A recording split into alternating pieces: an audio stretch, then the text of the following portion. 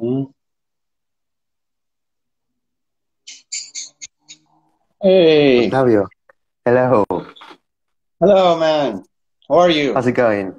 Good, good, good. I was Good. trying to figure it out, this Instagram thing. Yeah, I know. I tell the people that it's the first EG live that you do, so it's not a problem. And yeah, we are happy to hosting here in Gecko. Thank you.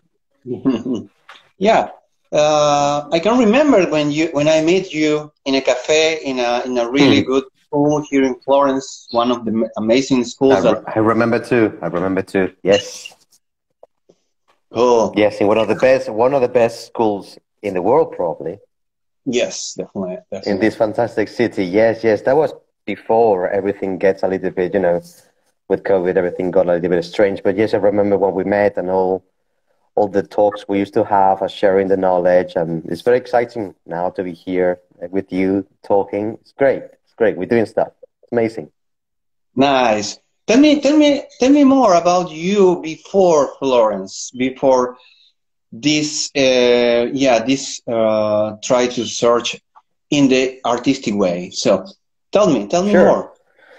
I have to try to summarize it because it's a long, long story. So I'll try to make it short. But basically, when I was very, very young, uh, 14, maybe 13, 14, 15, something like that, my dream was to move to Florence and become an artist. That was the goal I had back then. And, I was thinking, well, how am I going to do this? Shall I do it through university? How? I mean, I didn't know. The only thing I knew is that I wanted to be a painter. And it was a time I wanted to be a sculptor as well, but finally fell in love with painting and especially Caravaggio. I don't know, I cannot really remember how, but I mean, my first hero was, you know, Raphael, Michelangelo, Leonardo da Vinci. But shortly after, I met Caravaggio, and basically what I did when I was a teenager was doing master copies. I was basically doing the training what people do in the academies. I was doing it by myself because I just love it, and that's why I started to train myself, and I started to try to paint like Caravaggio, try to understand, well, Caravaggio amongst many others, but he was like somehow the most inspiring one, at least at the time. And yeah, that was the goal. Like, I have to go to Italy. I have to go to Florence. If I mean, back then, I didn't know if I would go to another city, if I will go to Rome. I don't know. But, that was like the dream I had. Unfortunately, or fortunately, I don't know. Things went in a different direction. And, well, you have to go to university. Maybe, why don't you move to the UK? There you can do something else. And that's where I took a different path. But I always have very clear, like one day I have to go back of, this passionate world that is academic painting. That's what I really want to do. But yes, I just went in another direction. But I remember I used to tell everybody back then, like, guys, one of these days, figurative painting and sculpture is going to come back. And some people were like, well, no, I don't know, that's some kind of like old fashioned, or like, no, it's going to happen. It has to happen. And it did. You made It it totally happen. did. You made it happen. Exactly. I think a lot of people we made it happen. So it's I mean, amazing. So of course, that's a couple of years later when I was working, saved some money. I wanted to move to Florence. Wasn't sure. I was still in the UK. I was in Edinburgh, and there was a teacher there, Sarah Margaret Gibson. She was like, "You have to go to Italy. You have to go to Florence." And I was lucky to have a commission, a private commission, and that was a point that is like, it's happening. Yeah, I'm here now. Great, great. Yeah, you get a nice preparation before. Now you are ready for continue here. But yeah, you mentioned Caravaggio. So is your first love, if you can say, well, the love of in the I classical art? Well, I've been between two guys. I've been both of them named the same, Michelangelo. The Oh. first one was Michelangelo when I wrote the sculpture. Of course, I mean he's just uh, I have no words. Michelangelo when I wrote, he's just a god basically. But he used to work in frescoes when we're talking about painting, and he was a sculptor, an architect, and then it was Caravaggio. So those two are basically like the main. I mean, there were times that I was more into Goya, of course, Velázquez, and I have like I mean, Giuseppe Rivera. That's like the ultimate goal. I think that man just took the technique of Caravaggio further. But I understood that there's no way to understand Rivera's painting if you don't go through Caravaggio. So yeah, I mean, and also his style is very. He's a very bestseller artist. His paintings are full of movement. He got something that is very catching. Yeah, I mean. So, but basically, okay, explain me a little bit. I'm a sculptor. I'm not really deep into the idea of painting. I know that this is shame, but explain me more Caravaggio, because he have a particular style. No, tell me more about this style. What is this style? I mean, well, of course, he's very well known for being the guy that pushed the chiaroscuro, light and dark. That's the translation. I mean, chiaroscuro was there before, but he took it like to a completely different level. He made something amazing. He just exaggerated the lights and the darks, and as everybody knows, and he makes like all these dynamic compositions and very brutal. And he just take out all this, idealized beauty on all the characters. He just literally painted people as how they were at the time. And, when you go through art history and you are seeing all these beautiful paintings and everybody's like mimicking the Greeks and the Romans and, everybody's like super fit, super beautiful. Well, some of them, like, Michelangelo, they took it a little bit further, but still, like, it's an idealized beauty. And then you got this guy and he's like, no, people is actually ugly and I'm going to paint them ugly. That was basically what he did. And to make it even worse, like, not only ugly, I'm going to put them in this dark, gloomy atmosphere, just with light hitting straight to them. That's shocking. If you put it in perspective with other artists, maybe that's why he's so popular. So he practically showed the reality, something interesting, because he practically create this style, this system. And exactly. What do you think about that? What do you are continued research in your style? What is you consider that inspiration for you in this technique, this kind of system? It's like you said, it's the technique. That's what it is. I mean, that's like I was mentioning before when I was having all this discussion with people when I was back in England and in Wales and many years ago. And I was like, no, skills are made out of, technique. You need to know how these guys painted, how they create the colors, you need to know all the so-called secrets. And everybody's like, no, it's more like something about that energy, that passion, that talent. No, I think it has to do more with the technique than anything else. And that's why I just pay extra attention. Like if I want to, like I was saying, like when I was a teenager and I was in love with Caravaggio and all these guys, like if I really want to paint like them, I have to understand them. If I want to be one of the greatest, I have to understand the greatest. How did they paint it? What type of colors did they use? How were the models? Did they use mirrors, lights, etc. That's what I really want to do. Of course, Caravaggio's like just a central figure, but there are many, many other artists. And you see that some of them, they have many things in common. And of course, in the academies, they teach you like a very basic way of painting. That is like a bit of everything, I will say. But it's always based on the technique. And in terms of Caravaggio, it's like the fundamentals. Nice. It's like the ABC. It's a really methodic and focus in the process, no? So it's something. Yeah, especially because the guy could paint very quickly, and that's something shocking. Especially when, as a sculptor, say that again. For the system in that days, I can imagine to make quick is something that it go in advance to the other painters, no? Well, absolutely. I mean, even today, but back in the day, just imagine there was like this competition amongst painters. They didn't really get on that well. It's extraordinary when you read about it. Wow, no, no, no, no, no. And, you know, Caravaggio was super quick. And after his period in Rome, he was making like all these big paintings, and he managed to do them in a year. And if you think about it, like in a year, like paintings that are like almost 3 meters by 3 meters, he must have like a big control of the technique. He really understood what he was doing. Great. So that's the point. Like, okay, I want to understand that too. Great. Tell me more about the first experience. I think that, yeah, you mentioned about that commission that you get it. Can you tell me a little bit about that? Yes, I also have to simplify it because that's when personal life and work gets together. But yeah, sure. I mean, it's when I was in Edinburgh.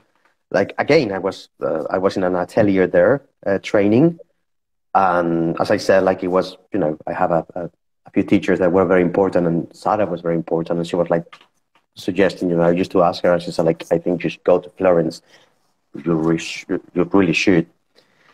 But I was thinking, well, how? You know, and I always try like to make things happen, and I was lucky to, you know, I was in the right place, I guess, right time, right people. And yeah, it was this person. It was like he moved from London to Scotland to Edinburgh, and he just bought a Victorian house. He was rebuilding the Victorian house. Of course, he was a very wealthy man. And he said that we have this conversation, and he said like, well, if you want to paint like Caravaggio and I like Caravaggio, I want you to make a painting for me in that style. It's like that. I thought I couldn't believe it. I was like, that's it. Huh? And the things happen, right? Yeah, it just happened. I mean, sometimes that's the thing. It's like networking, apparently. I mean, you cannot be everywhere, but sometimes you have to go out there and you say like, well, I'm a painter. Hello. And that's it, you know. You cannot just be in your studio just painting and waiting that someone's going to knock to your door. You have to go out there, go to galleries, talk to people, and you never know. And in this case, it happens like, well, we talk to you, you know, we like what you're doing. And I tried to be humble back then. It's like, look, I haven't been in Florence. There's many other painters that are way better than me. They were, yeah, but, you know, this kind of other thing that you go, we like it, and why not? And it happens, you know, they say, okay, how long do you need? That it was a very big painting, very big. So I said, like, just give me a year, and yeah, and I work on it. It was tough. Nice. It's amazing. Yeah, it's a good story. I can remember, yeah, even for me, it was a commission that helped me to continue my studies, my study here in Italy. So now, practically, yeah, you practically start at this career as a specialization in this career. And yeah, what is the idea for the next days? What is the plan with this topic? How you adapt the dream of being a painter in Florence in the middle of quarantine? That's precisely what I'm trying to see myself. Like, okay, if you wanted the archetypical life of a Baroque painter, you get it. You're in Italy, you're in Florence, you get in the training, you're painting under a pandemic. Well done. I'm just trying to see some kind of beauty in it. You know, this is the only thing I can do.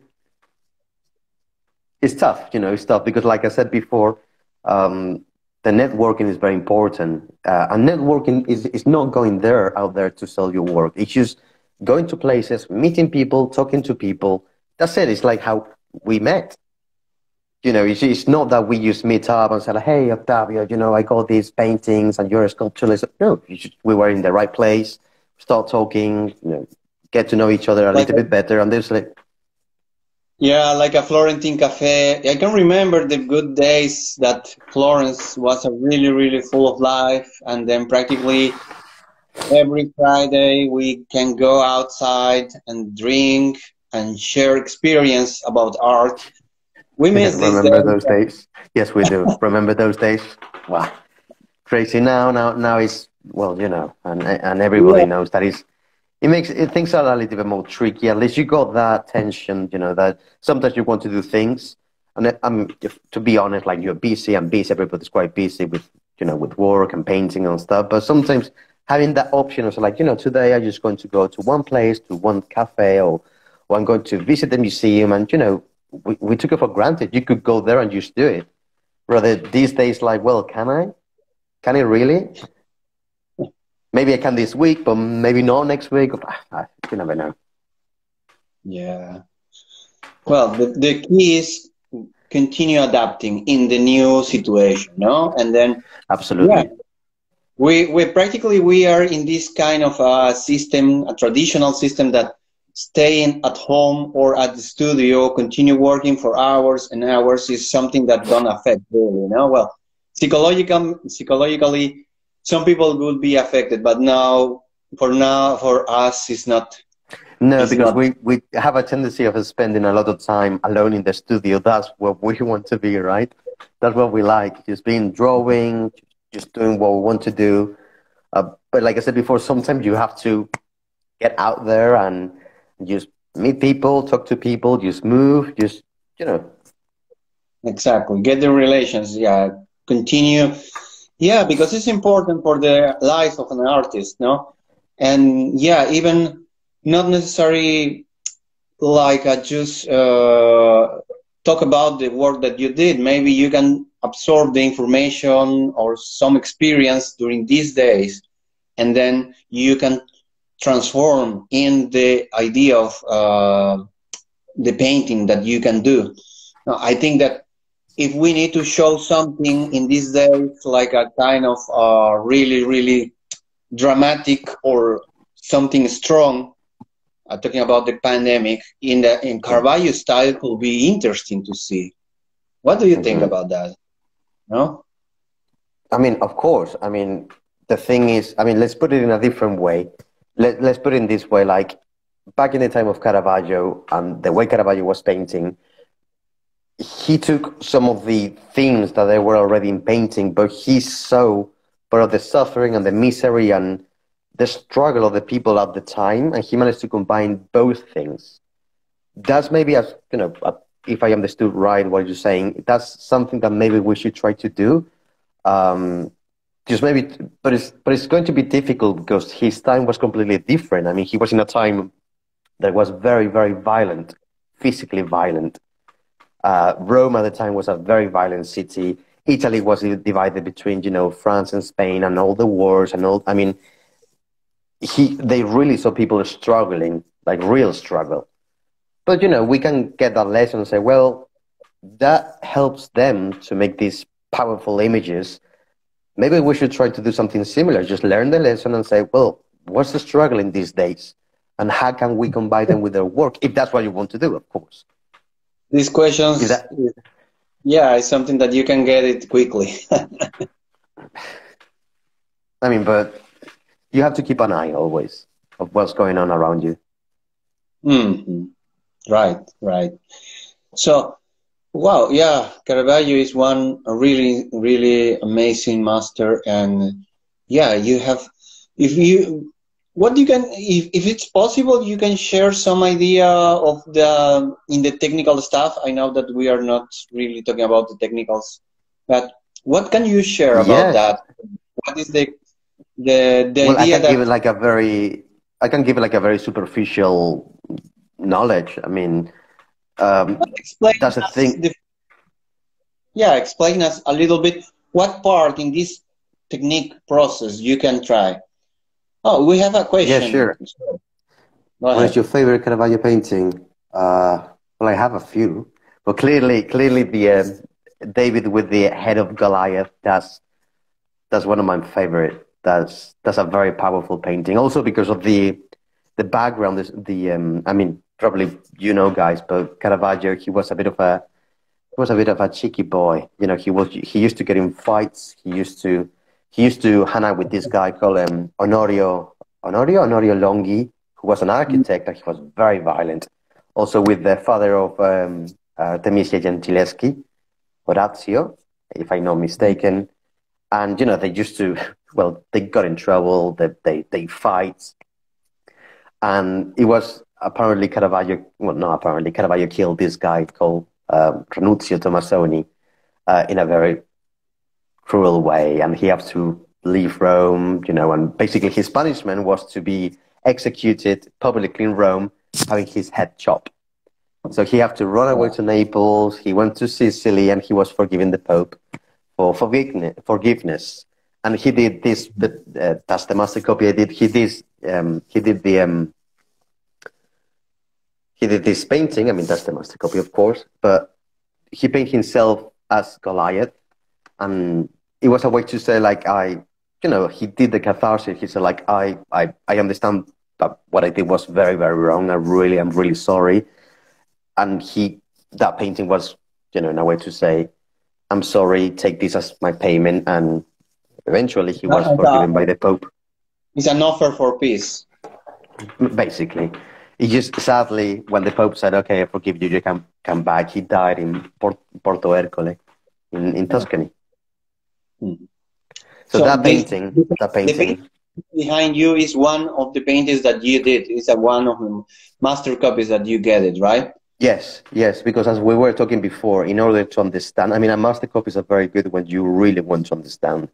That's what it is. I mean, in the academies we follow like a program, and we really we learn a lot, and we really make an effort to understand what's going on, and etc. But I recommend it to everybody. Like, if you have an artist that you really like, do a master copy. Try to see with their eyes. Try to see how they deal with the problems, because painting is solving problems, basically, in order to say something. And that's the one I did. I did a few more, but that's the one I did recently, whenever I have free time from the academy. And this is your favorite? Yes, it's very important to choose a painting that it tells you something. I mean, if I get a painting from a painter that doesn't... I mean, all paintings say something. There's no painting out there from this period of time that is ugly or something like that. All of them are super beautiful and very powerful. But sometimes there are certain paintings that they connect with you, and this one does. I don't know if because, maybe we look alike or something with the beard and the hair, but... yeah, you have the same look like in the painting. Yeah, but that's because I'm posing for Ramiro at some point, and he said, like, just leave your beard and your hair very long. So now I'm looking like one of those troublemakers in Rome. So, but yeah, I did it, and like what you were saying before about the technique and everything, trying to understand, like, okay, how this guy painted. He was very quick. How can I be quick? It's known when you read that he used to use mirrors. So it's like, okay, I see, like, all the construction of the drawing, of the painting, of constructing the painting on the canvas through, the mirrors. Okay, fine. Okay, I got that. But then it's the when he make like a drastic division between light and dark, and he did the famous grisaille, which is basically painting with one color. Grisaille is like a French word for gray, and that's it. He just started with a grisaille, and then he just added a couple of colors in the background. And with that, he achieved like a sense of 3D, very powerful. And then after that, he will start adding some more colors and details until he got like this powerful image. And I just try to, to understand as an exercise. Cool. So the process normally with the transfer drawing, and then he practically simplifies some elements that help even in the future.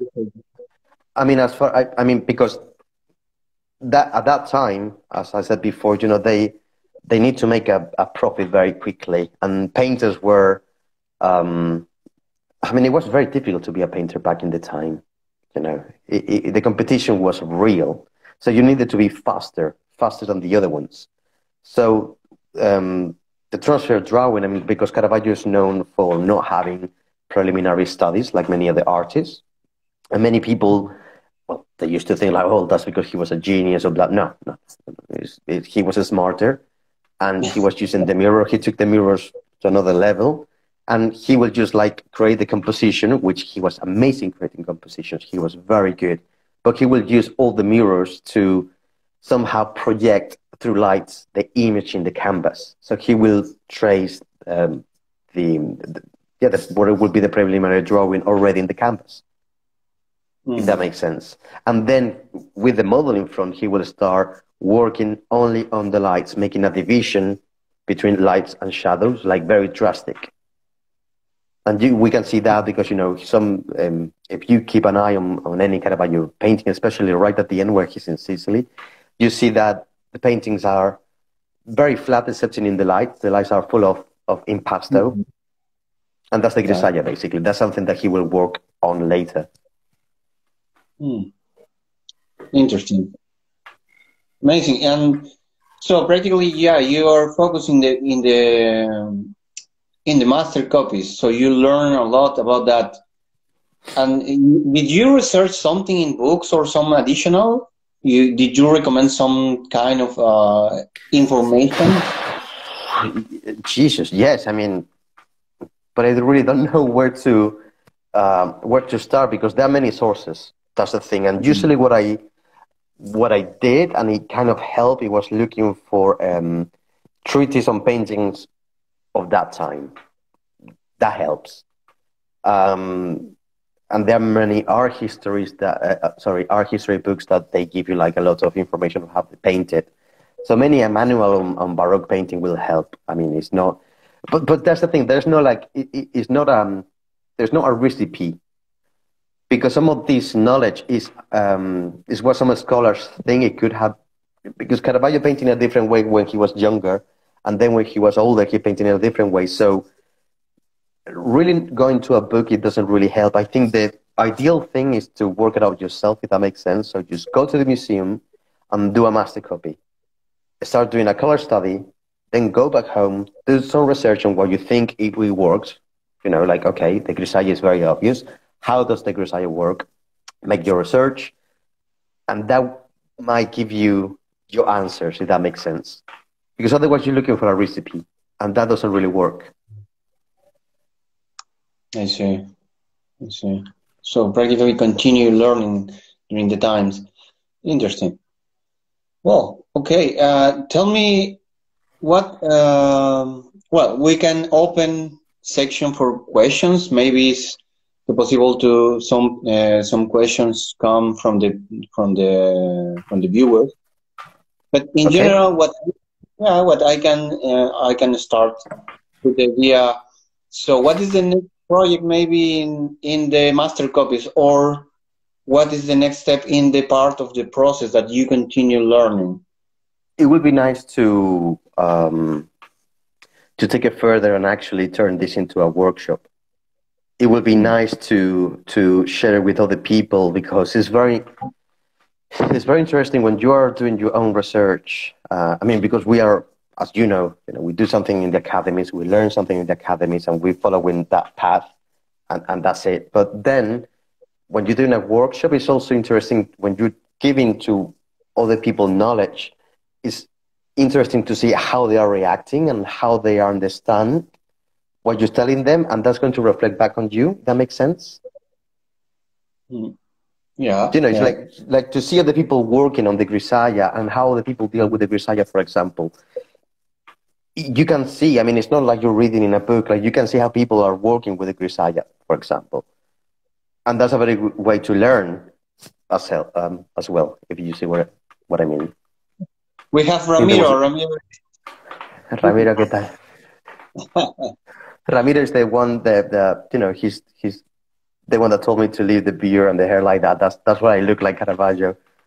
So it's Ramiro. Yeah. And I think there was like a question. Yeah, go for the question.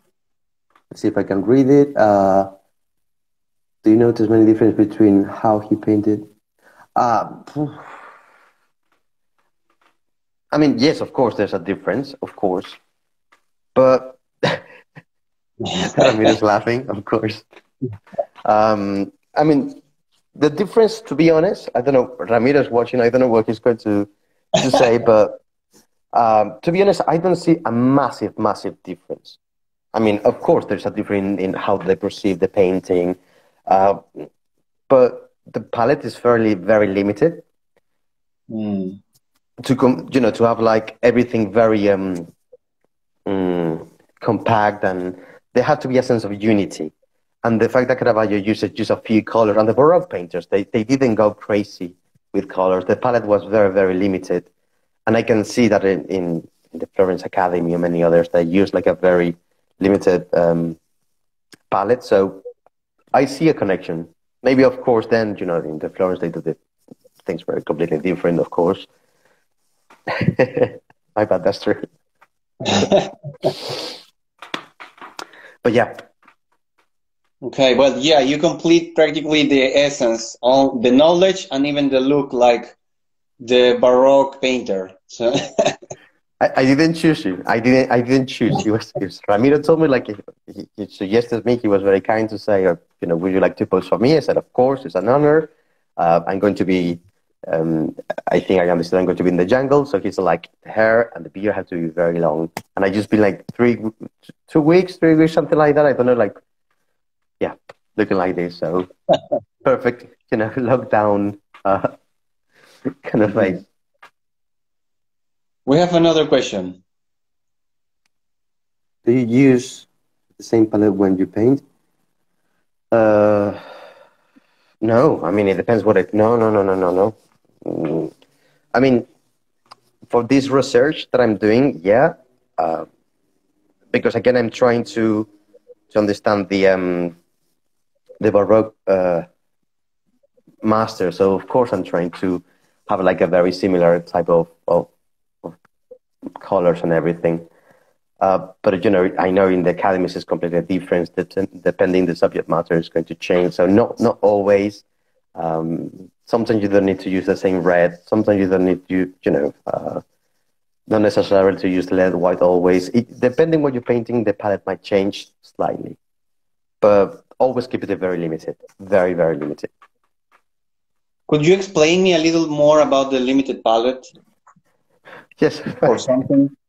Yes, of course. I mean, limited palette is just like using, I mean, of course, the Florence Academy have like a certain colors, but a limited palette is trying to it's like the Apelles palette in the ancient Greek, so the Sorm palette. So you have basically like a white and a black. It could be lead white, usually it's lead white and Mars black.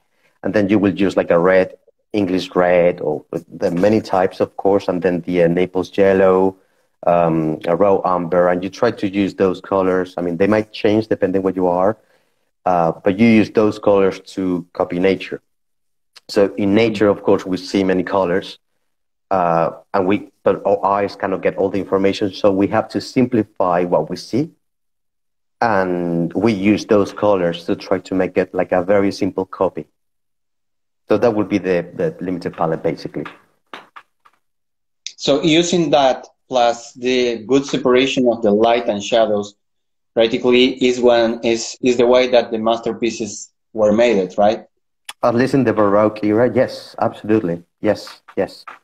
Because they got the sense of 3D through the grisaille and the background, and then it was just a matter of like describing, you know, the flesh tones, and again, like all these guys, I got the feeling that depending who, not always, but they used to have like some kind of rules, if that makes sense. Because again, the goal, I mean, of course, they wanted to make something beautiful, but for them, it wasn't making art for the sake of making art. It was making art for the sake of religion, which was very important at the time, especially Caravaggio and the followers. They were in a time that it was the wars of religion, and that's basically Baroque art and the Counter-Reformation, I think it's called in English, la Contra-Reforma. So, you know, they needed to create images, and of course, very good images. Okay. So they needed to do it quick and, you know, with a very powerful impact on the viewer. That was the goal. Like, all time is different. We got more times to play with other things, with color. You know, it's different, in my opinion. Amazing. Great. So practically, yeah, we hear about you practically studying here. So in the future, we need to try to continue doing a different checks about what continue research in about Caravaggio. Sorry. And yeah, practically,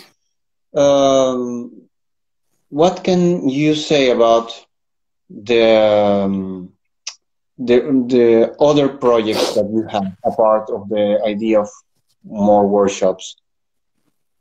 Like other projects, like other personal projects. I Yeah, mean, or okay, we there's have another person. for you, Caravaggio can be a no, no, no, no. He's I would say he's the opposite of no the Some, you know the la maniera. It was like the way of Raphael and Michelangelo, like the you know, the supremacy of drawing of a painting and a very idealized and exaggerated type of um, figures and movement.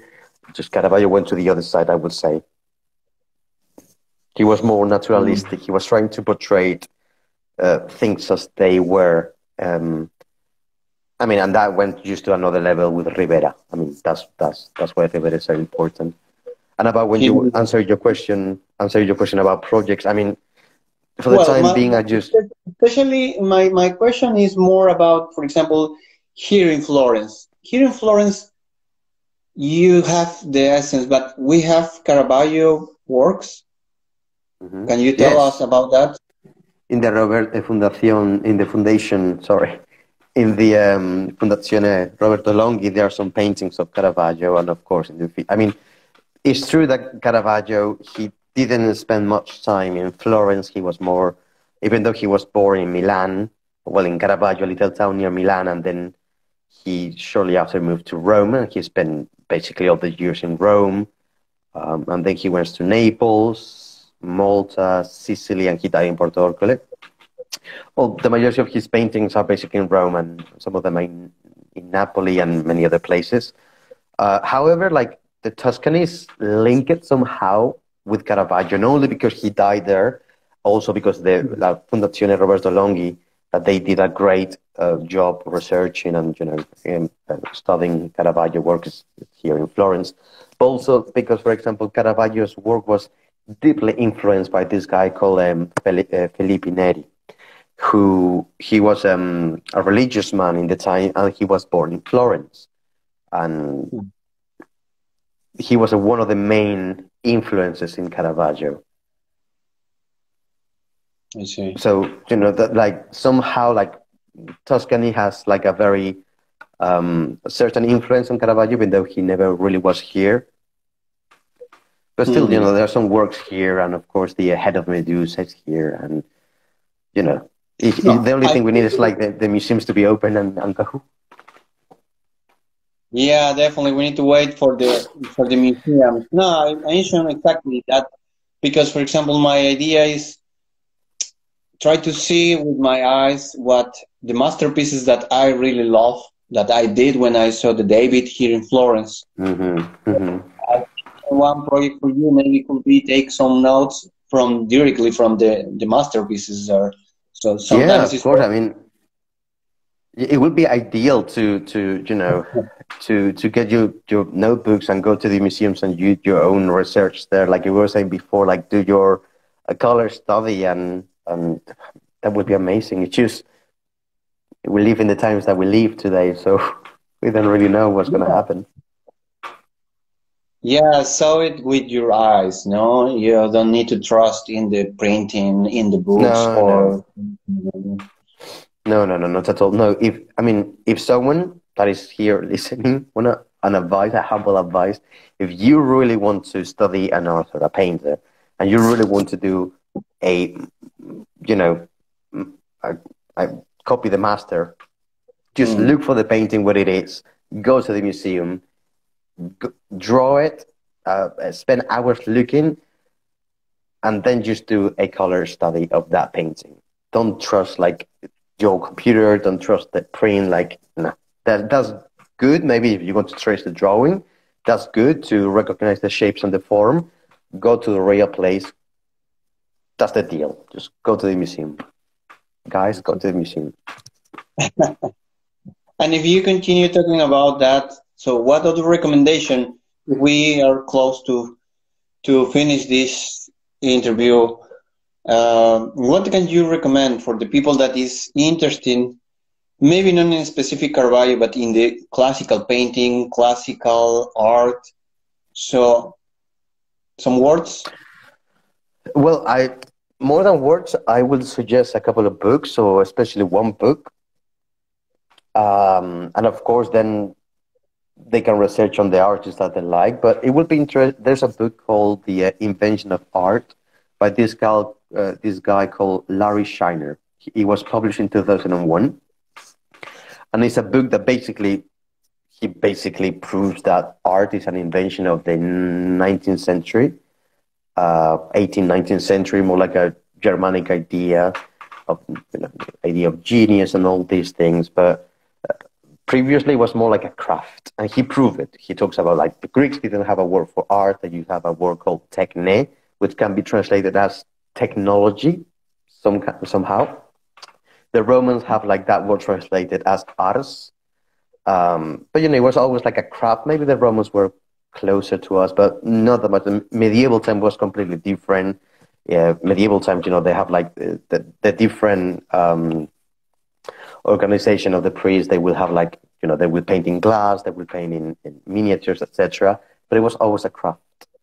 And then you can see in the book, he explains how the artists, they're trying to, because in the Renaissance especially, because they were trying to go up in socially, how they started to develop, like, a more sophisticated language, to be able to speak images more powerful. Is very interesting.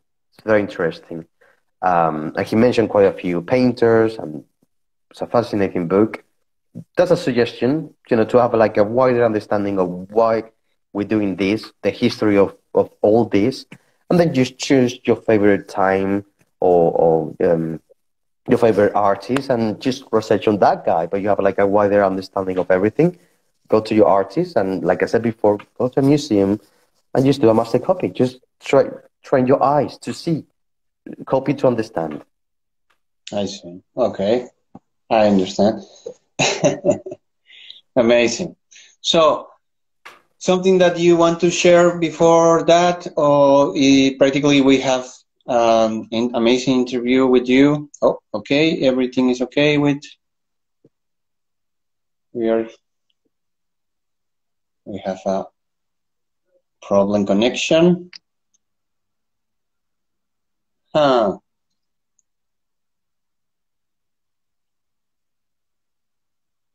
Okay.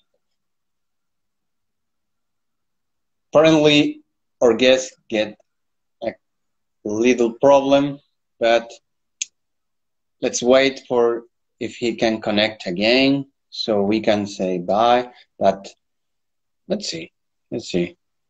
Probably he get a internet connection maybe.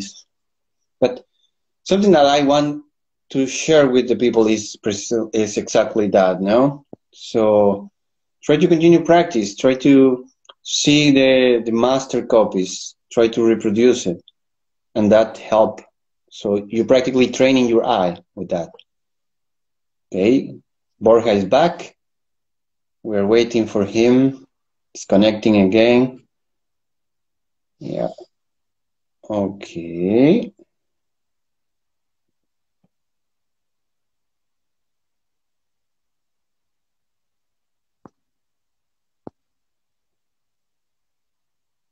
I accept again. Yeah, a little technical problem, but he's back. Hey, Borja. Mm-hmm.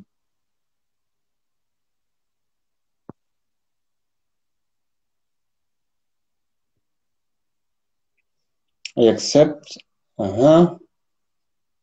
He's the connection is not getting well. Hello? Okay. Okay. Yeah, you're back. Yes, suddenly I did. You just freeze. I was like, what's going on? What happened? And yeah, well, technology. Sorry about that. So yeah, you're talking, you invite the viewers to continue practice to using the copy, master copies. And then, yeah, so practically you continue invite people to travel. It's difficult in these days, but Florence is Florence. So if you want to learn this kind of art, one of the best places in the world is definitely Italy, right? Absolutely, without a doubt, without a doubt. I mean, Italy is number one. Every single, like, you're from Peru, I'm from Spain. I think it's the same in every single country, but in Spain, we always say like a painter is not a real painter if he didn't travel to Italy. Velázquez went to Italy, Goya went to Italy, Rivera went to Italy, Picasso went to Italy, everybody went to Italy. We need to talk about one of those amazing painters maybe in the future. And definitely, I'm really happy that in the future we can host a workshop with you.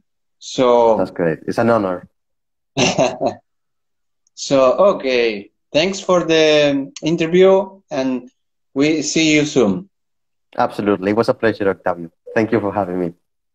Take care. Okay, bye. Bye, everyone. Bye-bye. Bye.